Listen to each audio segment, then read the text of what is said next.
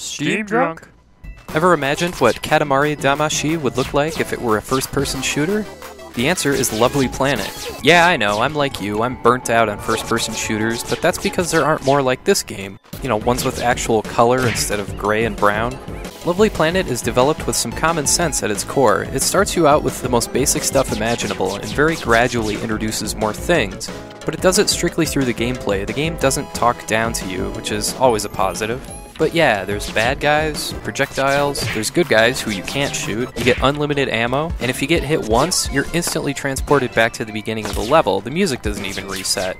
Because beyond the usual first-person shooter stuff, Lovely Planet is predicated on speed. Everything is timed. So if you're really into doing speed runs and that sort of thing, this game is definitely for you. When you reach the end of each stage, you see your old record, the world record, as well as a world leaderboard, and that's a nice touch. Most importantly with a game like this though is how smooth it runs. At 60 frames per second, it looks really good. There's no lag or choppiness whatsoever on my end. So yeah, it's a cool idea, executed well, and it looks nice.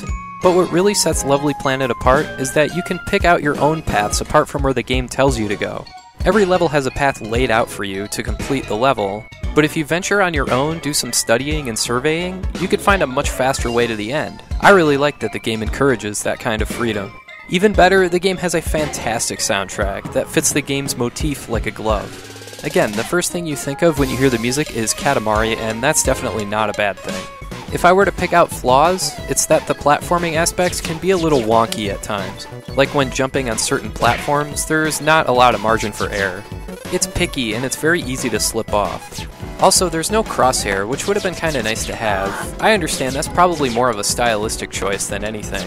To make it less militaristic, I guess, but it'd be nice to have the option if you want it there. But yeah, Lovely Planet is about $6 on Steam, and it's definitely worth checking out. Although don't let the art style fool you, this game is hard. I'm having a hell of a time just getting out of the city area here. But yeah, Lovely Planet is challenging and unique, in addition to being cheap and efficient with your time. You can't beat that.